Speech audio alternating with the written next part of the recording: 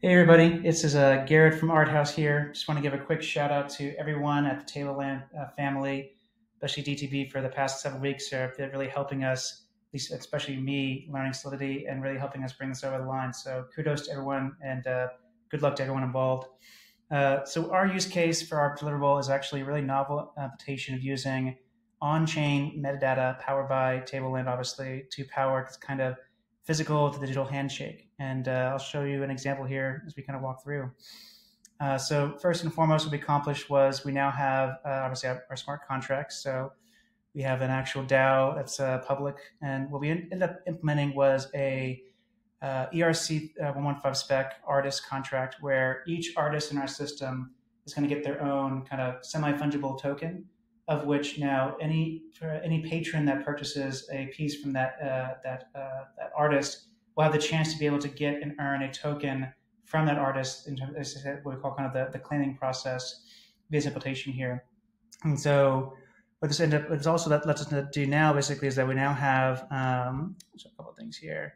A new spec for art. So every piece that comes through, whether it's the artist token or the artwork that someone gets, there's now a way to kind of have metadata related to artist and artwork, and then addition, and then obviously when they do the handshake, a patron experience. But the really cool thing, as I mentioned, I'll talk through is this kind of hidden metadata watermark thing. So I'll bring up some Python here real quick just to kind of show you an example. So this entity right here is one that I own. It's from like one of our artists, Tattlepoi.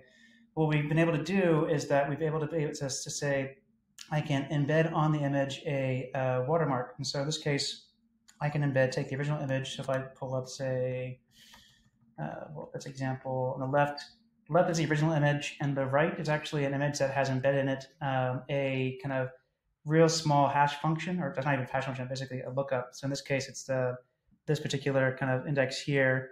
What this represents is now this is a very small, compact way for us to be able to embed within the image a lookup reference that tells us where and what experience in the addition in the on-chain Tableland table to go find. And so what's really cool is that we can, in this case, what we've done is we've been able to embed it across the whole image. Although for production, we'll probably end up doing different kind of patches across there and whatnot. But last thing I want to show you there quickly is actually just an example of how this helps us sync. So on the right is the image that has our handshake. This is kind of our demo from our my Arthaus app. So you can see here I'm loading up the application and actually found the piece. And so we did a couple things. One, we actually are able to overlay the AR frame on top of that piece. And the second, I'm actually to go find the homesick piece underneath here via that lookup, which is really, really cool. And so just again, thanks so much everyone within the Tableland family for helping us put this together. I appreciate it. Thank you.